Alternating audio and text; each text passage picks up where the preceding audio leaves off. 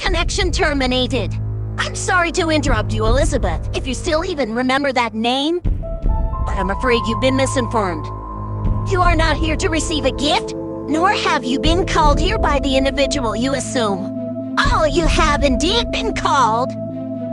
You have all been called here, into a labyrinth of sounds and smells, mystery hidden and misfortune. A labyrinth with no exit, a maze with no prize.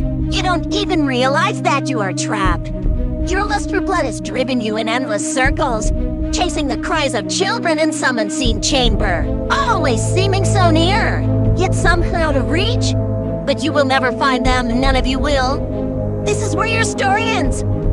And to you, my brave volunteer, who somehow found this job listing not intended for you. Although there was a way up planned for you, I have a feeling that's not what you want. I have a feeling that you are right where you want to be. I am remaining as well. I'm nearby.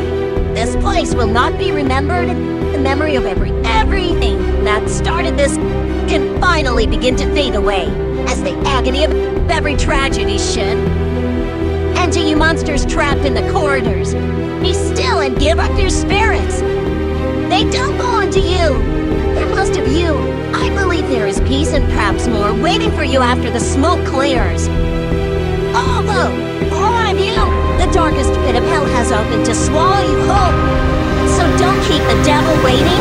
Alfred, my daughter, if you can hear me, I knew you would return as well. It's in your nature to protect the innocent. I'm sorry that on that day, the day you were shut out and left to die, no one was there to lift you up into their arms the way you lifted others into yours. And then, what became of you?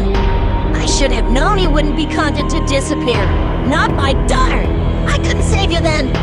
So let me save you now. It's time to rest for you and for those you have carried in your arms. This is for all of us and communication.